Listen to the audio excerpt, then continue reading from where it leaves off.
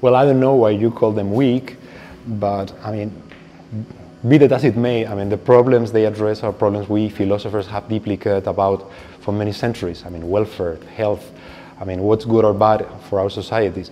So what I wanted to do was mainly to learn from these disciplines and see how philosophical reflection on the good society could be improved.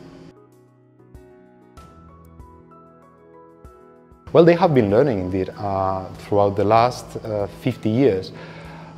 Physicians, pharmacologists have been testing new drugs before they bring them to markets, and they have been quite successful at that. I mean, most drugs that we see in markets at least don't kill us.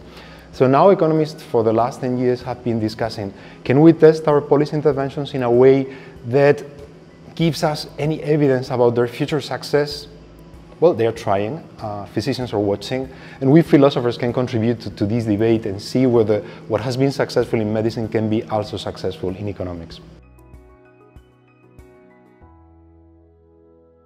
Well, because scientists and philosophers love experiments. So you have a controversy about a factual hypothesis. I mean, is this true or false? Ideally, you run an experiment and the experiment sets the disagreement.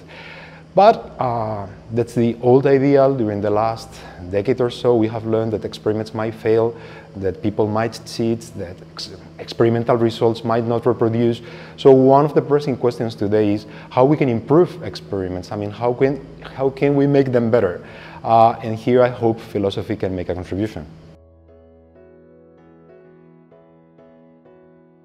Well, because experiments are good when they give us the whole truth, but often we don't have the whole truth. There's uncertainty. And experiments might be manipulating, exploiting this uncertainty for somebody else's benefit. Think of pharmaceutical companies and medical experiments. It has been said that pharmaceutical companies exploit the uncertainty in clinical trials to sell drugs that shouldn't be on the market. Okay, we don't want that. We want impartial experiments. We want tests that, even if there's uncertainty, don't benefit anybody in particular. And as a philosopher, what I have tried to do is to show how impartial experiments could be designed for the benefit, for the common interest, for the benefit of us all and not just one of the stakeholders in a test. That's a complicated question. You see, in the 40s and 50s, we had philosophers like Popper saying, science is the model for the open society. Disagreements, open discussion, that's what science is.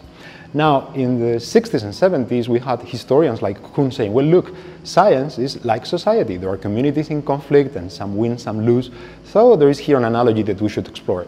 And in the 90s and during the last decade, sociologists were saying, well, no, it's not a matter of science being like society. Science is society. It's just full of interest, conflicts, and we should treat science as everything else.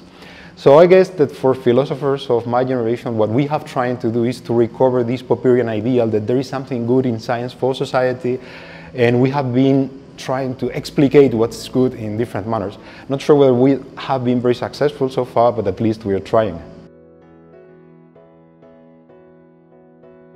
Well, it all depends on the audience you want to engage. I have tried to engage different audiences in order to bridge this disciplinary conflict that I was mentioning in the previous questions. I mean, I would want the dialogue about science to be as open and encompassing as possible, and I would want historians, sociologists, and philosophers to talk to each other. I have tried. Whether I have succeeded or failed, I leave this to the audience.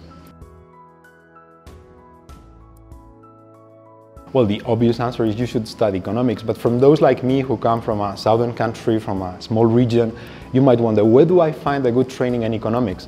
And teaching as I do at the Spanish Open University, UNED, my recommendation is go online. I mean, there are lots of MOOCs, these massive online courses that are free. The best universities in the world are offering them. So if you're thinking of studying philosophy of economics, first step is, go and enroll in one of these free courses, see what the best economists are doing, see what you need to do in order to learn that, and then, find the philosophers that can match the expertise of these top economists around the world.